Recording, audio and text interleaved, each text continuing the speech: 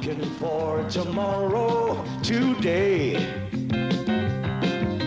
Trying to find a sign to point the way. It's 8 o'clock. You better get moving if you expect to be at school on time. In circles, no one cares. Looking for tomorrow, a day I want to borrow. Searching for a place in time, away from doubt and sorrow. Looking for tomorrow, today. This earth once green is now a shade of gray. Mom, don't forget the big game after school today, okay? Okay. Lost its way. Looking for tomorrow, the day I want to borrow. Searching for a place in time, away from doubt and sorrow.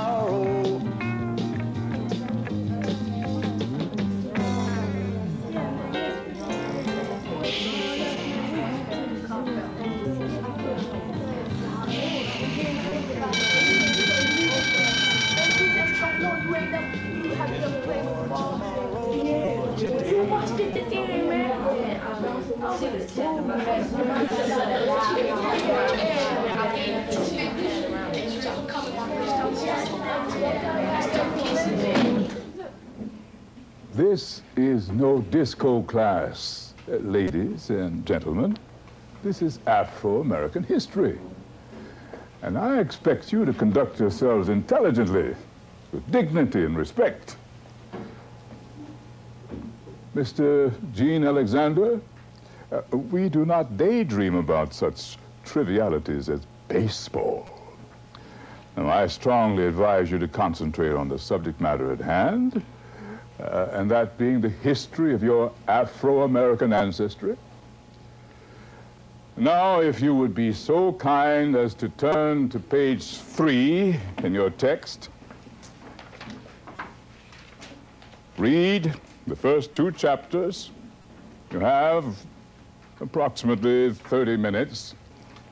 Then we shall conclude our class today with an oral exam. Mm-hmm.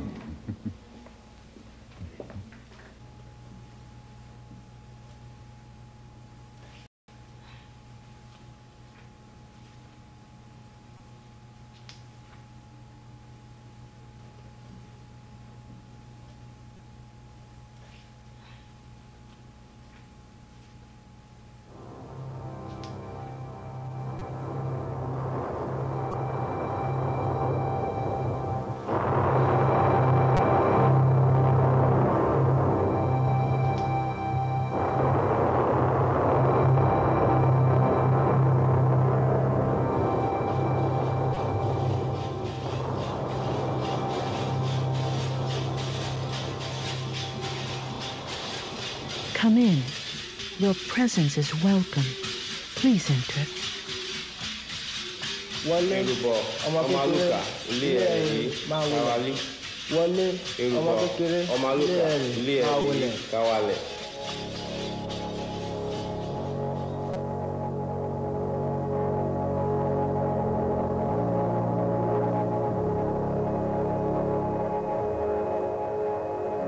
Step forward, I ask you. There is light at the end of this darkness. Step forward, my little brother. As a descendant of what many refer to as the Dark Continent, there is nothing to fear.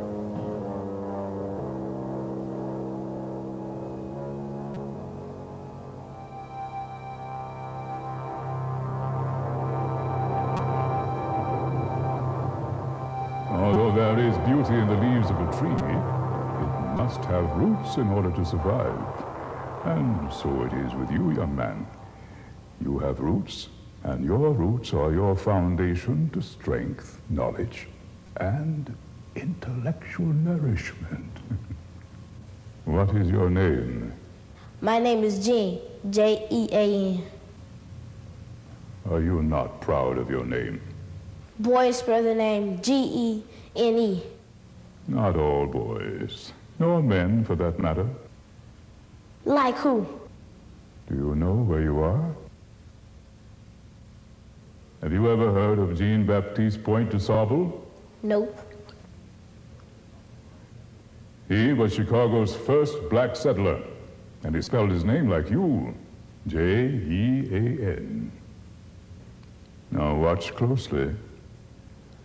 The place where you stand is the DuSable Museum of African American History, named after Jean DuSable.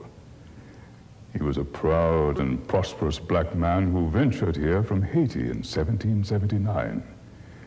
Mr. DuSable started the first trading post in Chicago. It was called East Chicago then. Oh, he had a flair for adventure as well as being a dynamic businessman. His trading post flourished, allowing him to establish crucial, friendly relations with the American Indians. How do you know all of this? Because I am the tree of knowledge. The tree of what?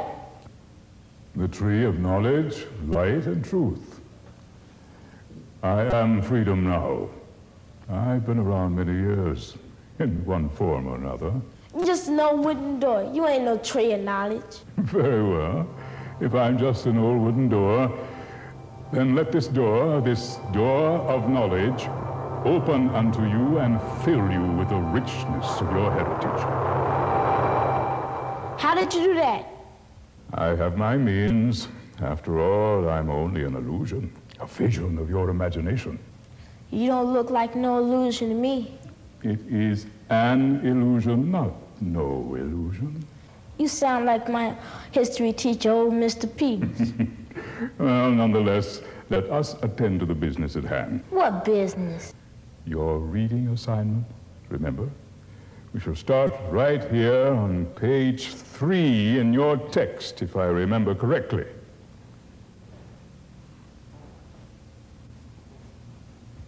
It must have been in the early 1600s when Dutch warships brought the first few Negroes or Africans to Virginia.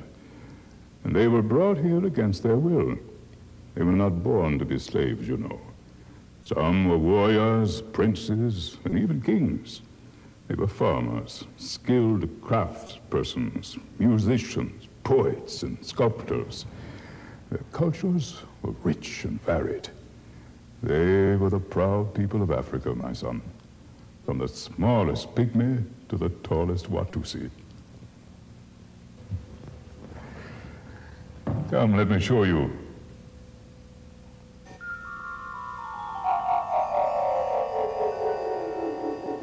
These African sculptures, masks, and wood carvings are very important to their daily lives. They were used to observe the seasons change, protect the hunters from evil spirits, and mark the passage from childhood into the adult world. The masks they wore were sometimes half man and half beast, or half male and half female. These masks were thought to contain great power. When worn in a dance or ceremony, the mask became a living spirit in itself.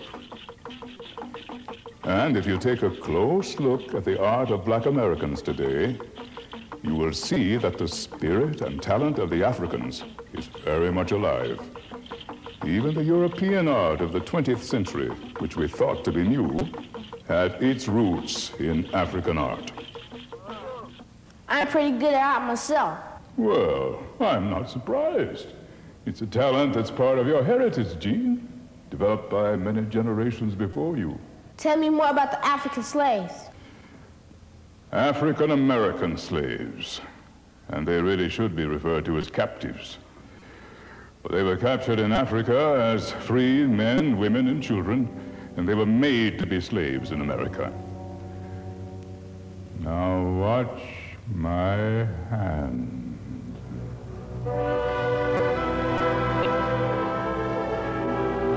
This scene depicts a slave market where our ancestors were sold at auctions. Some of these slaves worked in cotton fields for plantation owners. Others worked on railroads and in shipyards as stevedores. Stevie who? No. Stevedore, a person who works at loading and unloading cargo on a ship. Oh. Some of them were farmhands and servants. These slaves worked very, very hard and kept their mouths shut to protect themselves. Many, too many, were separated from their families, and the only thing that kept them going was their faith in God and in themselves.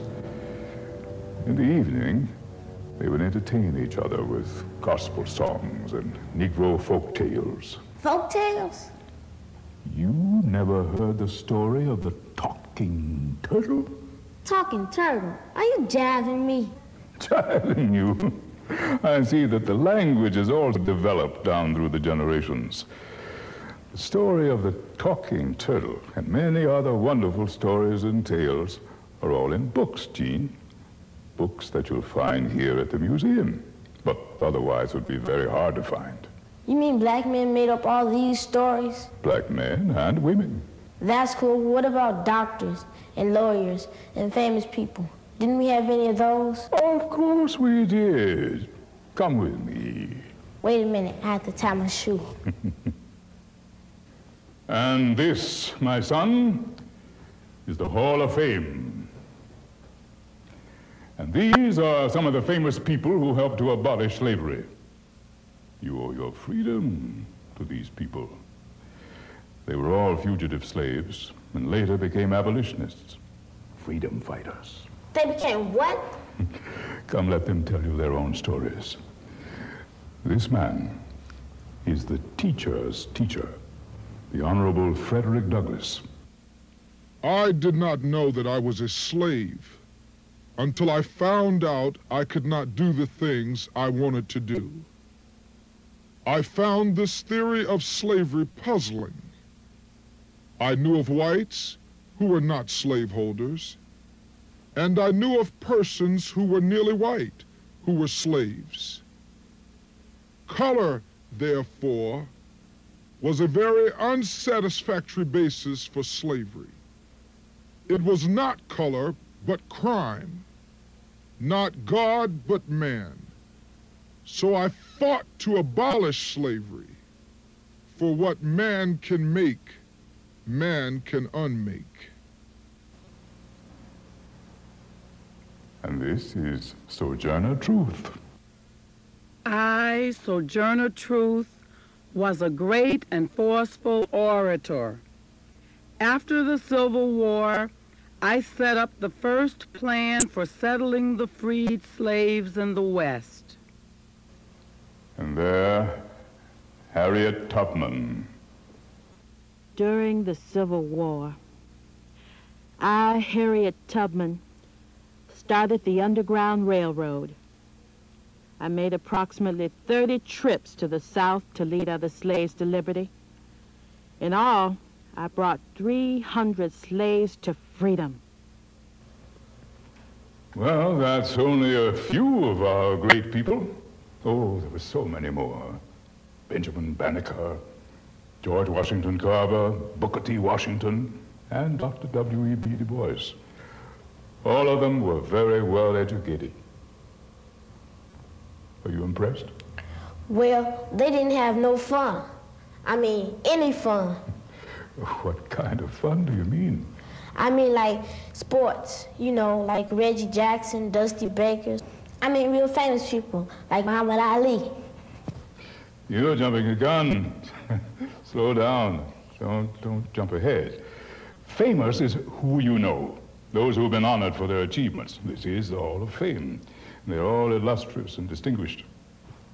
Need I say more? No. Tell me about that one. That's Langston Hughes. He's one of the greatest poets this country has ever produced. I get your point. Speaking of points, come with me.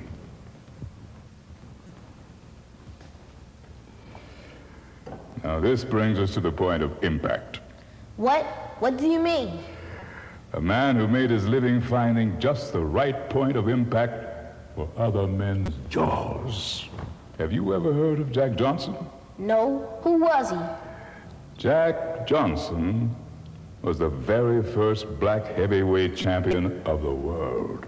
All right, now that was fun. Ah, but Jack Johnson represented more than just sports and fun. He won the title when he defeated Jim Jeffries, a mighty white boxer. And that single triumph lifted the spirits and hopes of Negroes for many years after. I'll never forget that day. It was in 1910. And there were many other great black athletes before Muhammad Ali. Like who? Joe Louis. Louis measures him right to the body, a left hook to the jaw, and Schmeling is down. The men are in the ring. The fight is over on a technical knockout. The winner and still champion, Joe Louis.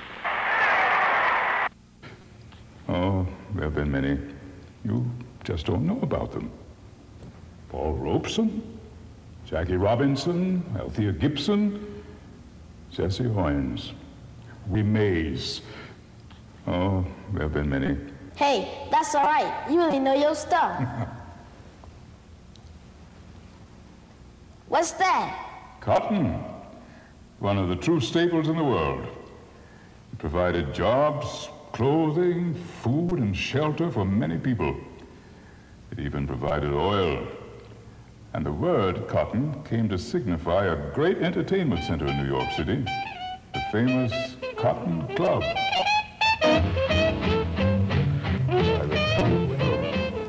So many great entertainers. There was Josephine Baker, Canada Lee, Bill Robinson, the great Ethel Waters. Even Jack Johnson used to go there.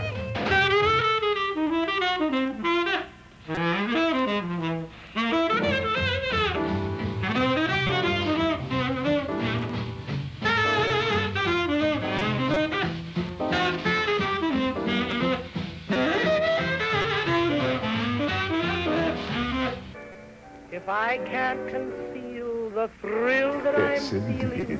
feeling, There was the great Duke Ellington, Edward Duke Ellington. What a great composer.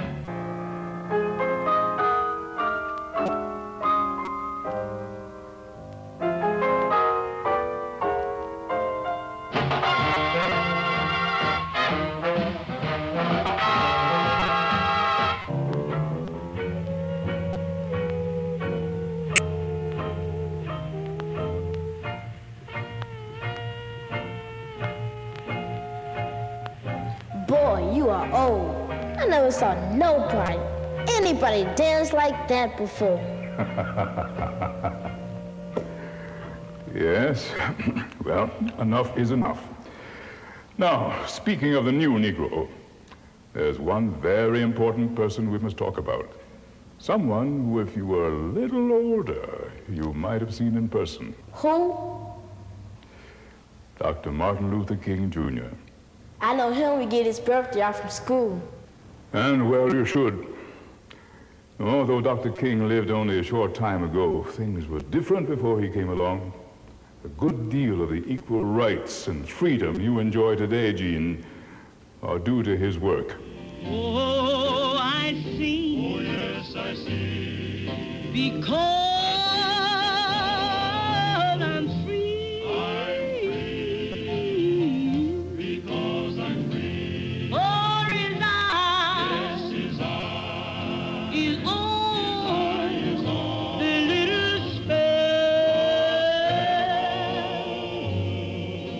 So I'm happy tonight. I'm not worried about anything. I'm not fearing any man. Mine eyes have seen the glory of the coming of the Lord.